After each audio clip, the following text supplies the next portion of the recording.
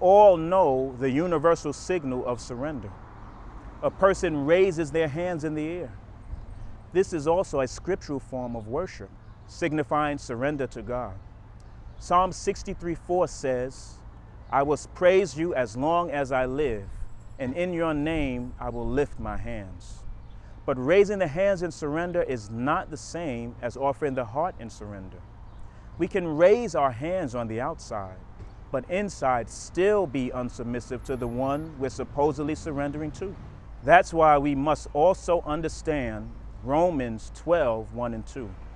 Therefore, I urge you, brothers and sisters, in view of God's mercy, to offer your bodies as a living sacrifice, holy and pleasing to God.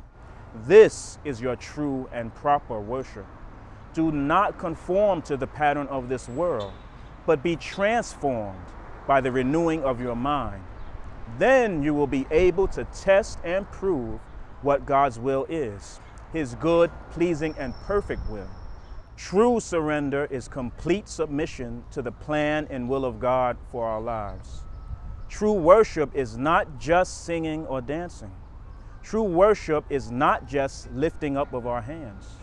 True worship is also laying down our entire life before God. So let us continue to lift our hands, but let us also examine our hearts, making sure what we express on the outside is also reality on the inside.